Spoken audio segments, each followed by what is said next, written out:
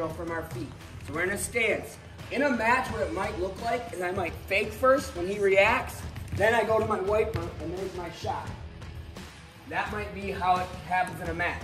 In this case, we're gonna do the same drill. Wiper one side, back up. Wiper again, back up. Wiper again.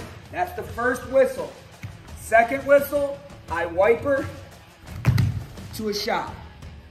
I'm wipering to a shot. Now I want to show you the technique though.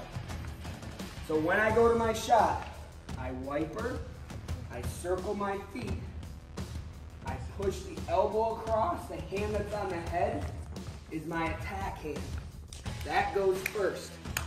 Here, here, here, looking to attack.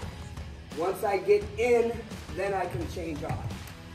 So the elbow hand is the last one to let go. Here, elbow hand's the last to let go because I'm pushing his arm across. So here's the drill. First whistle, over and over and over. Second whistle, I wiper to a shot. Questions? They got it. 3, 2, 1.